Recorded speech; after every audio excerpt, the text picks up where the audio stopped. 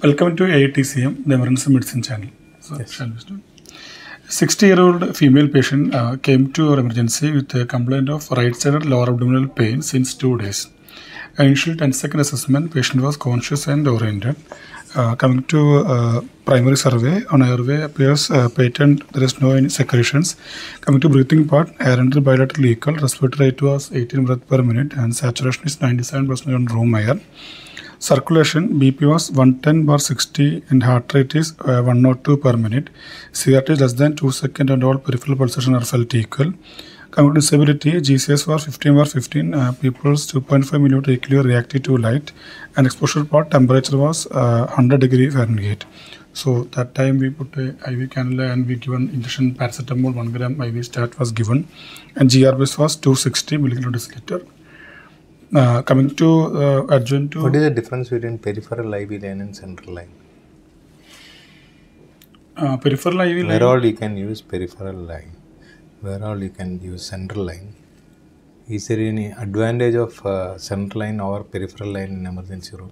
In emergency room, initially we will put on peripheral lines. If the patient requires multiple fluid and IV fluids or in dose, more high dose, we can go on with central line and multiple fluids. What is your opinion? Is peripheral line is superior to, is central line is superior to peripheral line in emergency room or not? That is the question. Peripheral line is better. What is your opinion? So it depends on the case of the fluid. So the smaller the gauge, smaller the diameter, faster the flow. Okay. Shorter the length, faster the flow.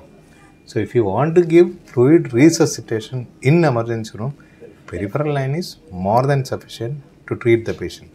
But like you told, if you want to give multiple fluids, drugs, inotropes, lot of monitoring is required, then central line may be useful. Okay. So in emergency room, we no need to wait for a central line to treat the patient. We put 2 IV lines and you can start fluids in multiple lines. It is as good or better than the central line. Adjunct to primary survey, we taken a VBG. VBG showing pH is 7.36, is bicarbonate is 19 and PCO2 is 37, and VBG other creatinine is 3.8 and lactate was 2, with potassium 4.3 and sodium is 127. And we taken a CBC CRP point of care that showing total count is 14,000 and CRP is 50. Coming to secondary survey, 60-year-old female patient, non-case of diabetic on glimepiride plus metformin, presented to our emergency with complaint of right-sided abdominal pain, which was radiating to loin to groin, and patient also complained of fever, associated with chills and multiple episodes of vomiting. Patient also complained of dysuria and increased frequency of urination. Initially, patient was taken, because of this complaint, taken to an outside hospital. They had done a USG abdomen and pelvis, was taken, reported as right renal calculus with mild HUN, hydronephrosis. Then for further evaluation, they taken a CCT abdomen, which shows right mild HUN. Most of the time when there is a urinary tract infection or urinary obstruction due to stone, when you do ultrasound, you can see hydronephrosis with hydroureter nephrosis. Okay. So in urinary tract infection, complicated urinary tract infection, can you get hydronephrosis? Is it only seen in obstructive lesions like stones? In males, prostatomegaly. I am asking urinary tract infection without prostatomegaly, without actual obstruction. Passage of stone also. Stone is obstruction. Without obstruction, in a ureter infection, can you get hydronephrosis or not? Vesicular reflex. That is a children. That is possible. Otherwise, you get a lot of pyelonephritis here. You get a lot of ureteral infections. Can you get hydronephrosis? Edema is more than sufficient to produce a obstruction in the ureter and can produce hydronephrosis. Okay. So most of the time we think that only stone or stricture or malignancy can produce hydronephrosis. UTI itself can produce hydronephrosis. Okay. For further evaluation, they done a CCT abdomen which showed right mild HUN with fat stranding. What is the indication of CT abdomen in a case of UTI like this? Why do you want to take a CT? In this case, they evaluated because of an USG that doesn't get a clear idea what is causing the HUN. Okay, so if you want to see a stone sometimes size. CT will be better than USG. Okay, then they suspected also any pyelonephritis. So USG not showing in pyelonephritis, they have taken. So you may have to give contrast enhanced CT. Okay. So initially the creatinine was 0.8 when the patient was admitted there. Then they taken the CCT abdomen, which showing right mild HUN with fat stranding, suggestive of right pyelonephritis, and likely to pass out calculus. After CCT abdomen, patient RFT was deranged from baseline 0.8 to becomes 3.8. Okay. Then patient also maybe contrast induced acute infection. Then patient also complained of history of decreased urine output since 2 days.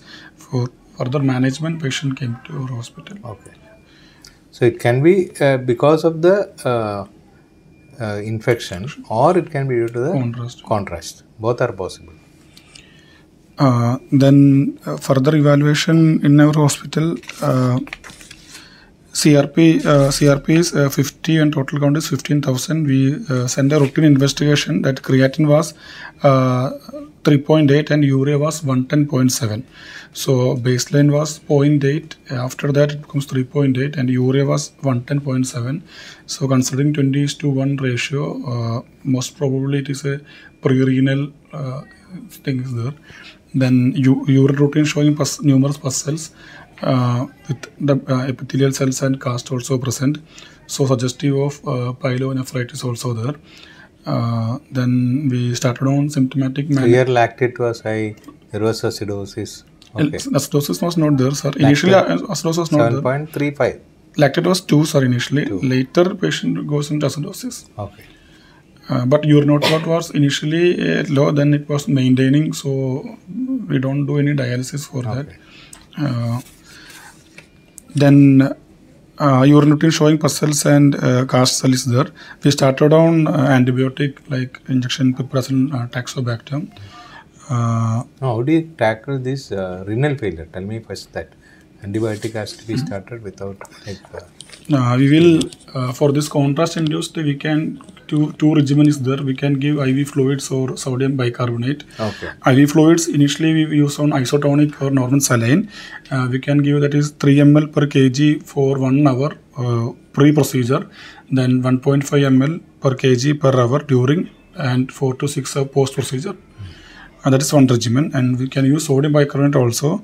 That is 154 milli equivalent sodium bicarbonate mixed in D5 water, then 3 ml per kg for 1 hour pre-procedure, then 1.5 ml per kg post-procedure or during and post-procedure for 4 to 6 hours. So this when you are anticipating a problem, like you have a patient who is having pyelonephritis, when you are taking CT, it is better to give fluids and take CT that in scan. patients like hypovolemic or euvolemic patients, we can give fluids with a GFR is more than 30 to 50.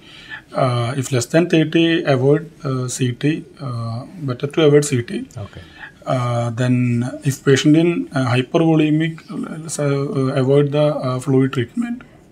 The problem is in acute phase of all this infection, we don't gain anything from CT scan. That is we try to avoid when there is an acute infection.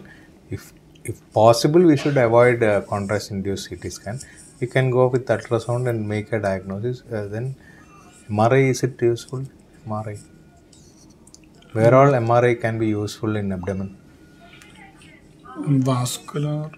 Where all MRI can be useful. Why MRI is not a good investigation in abdomen?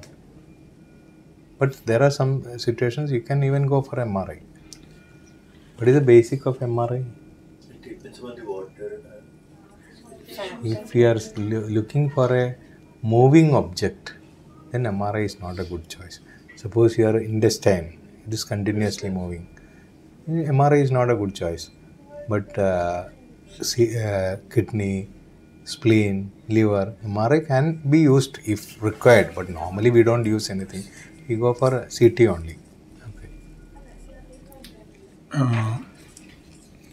Then we symptomatically treated the patient. We started Now, antibiotic you wanted to start. What is the antibiotic? antibiotic. We started on piperacillin tazobactam in view of one is contrast-induced AK is there, then infection-induced, means UTI-induced, and pyelonephritis sepsis is there. So we started on piperacillin tazobactam. How you select this antibiotic? We will select with gram-positive and gram-negative coverage. More commonly, gram-negative organism causes the infection. So for that, What are the antibiotics can be used in urinary tract infection? most commonly, but we start with fluoroquinolones. Then we can start on second generation, third generation cephalosporins. Second generation. Third generation cephalosporins. Okay. If patient Fourth generation cephalosporin. Is it okay? Is it okay? Can you give the fourth generation cephalosporin or not? It also can be used. That is also good for gram negative coverage. Third generation we routinely use because they are very, very cheap. Okay. then patient in sepsis, septic shock, better to use in carbapenems. Why it is like that? Is it like that anywhere it is given? Any guideline is there for a patient who is having septic shock? Should we use carbapenem? There is no guideline. Such a guideline is not there. If you are having patient with urinary tract infection with E. coli and he has developed a septic shock, and if he is sensitive for your quinolones or ceftriaxone, that may be sufficient. Okay, no need to go for meropenem. Okay. That meropenem, all these things depends on the culture report. Suppose you have a previous culture report, like a patient who is having repeated urinary tract infection. Previous culture report shows some organism which is resistant to most of the antibiotic. Meropenem is sensitive. Then you can try that. Okay. Otherwise, it is not recommended that initially itself you start meropenem. Okay. Piperacillin tazobactam is okay. Now, piperacillin tazobactam, what is the dose you selected? Stat dose we can give 4.5. Now, here you have to see the creatinine clearance. What is the creatinine clearance here? How do you calculate creatinine clearance? Huh? How do you calculate?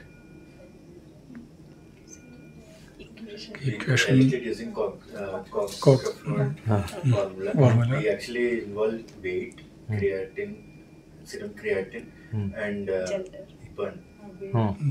So we use a calculator. Formula is 1.73 into 8.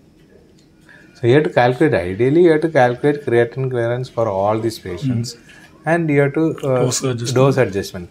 First dose can be given as a single bolus. Okay, full dose can be. Second dose onwards, you can try to reduce the dose. Okay. Problem is when you are giving higher doses in a renal failure, there will be complication because of the over accumulation of the drug. But there are some other concept that in patients who is having infection induced renal failure, you can even still give the same dose. Like you are giving piperacillin tazobactam 4.75 grams TID. If you are thinking the renal failure is due to infection, then you can continue the same dose. Okay. But on the other side, if you are having a contrast induced nephropathy and the renal failure is not completely due to infection, then you can reduce the dose. Whatever it is, most of the doctors try to reduce the dose according to creatinine clearance and give. Okay, especially when you are using quinolones, so not quinolones, meropenem, all these drugs. What is the risk of giving meropenem in a renal failure in full dose? What is the side effect? They are having highly seizure potential activity. Okay, so it is better to control the dose and reduce the dose according to the creatinine clearance. Okay. What is this creatinine clearance? What is the concept of creatinine clearance? If you see the drug chart, most of the drugs will have only 3 levels: less than 75, less than 50, less than 25, 20 or 25. Okay, if the creatinine is less than 2, not less than 2, more than 2, 50% of your kidney is not working. Then the creatinine clearance you can easily till it can be 50 or less. Okay, if it is 4, it is less than 25. So you can see that values and you can adjust the dose if you cannot calculate. But nowadays these calculators are available in most of the smartphones. You should calculate and see. Okay, otherwise 2 and 4 is enough. 2 is less than 50, 4 is less than 25. Most of the patients, in an average adult, it is enough. Then we start to symptomatic management. Later the CRP and total count. Can you give fluids in this patient? Fluids you can give, sir. How do you give? So this patient is admitted with high creatinine and high urea. You are suspecting either pre-renal failure due to sepsis or contrast-induced nephropathy with anuria. Okay, so you might have done an ultrasound, lactate, all these things, and you want to give fluids, and you may be worried about the fluid overload, pulmonary edema. How do you give fluid resuscitation in this patient? We What are can, the normal practical problems we are going to face?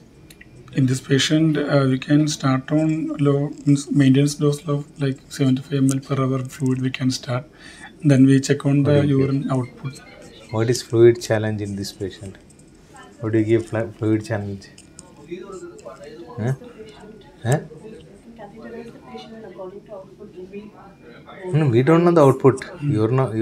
Urinary, renal failure can be due to pre-renal cause of hypovolemia, or it can be due to your drug. Both are possible.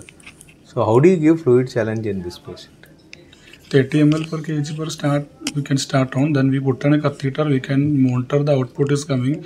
At same time you can also auscultate the chest any cups or IVC. So you give fluids around 500 ml stat you give. You see the patient response. If the patient going to pulmonary edema, stop it. Okay, that's all.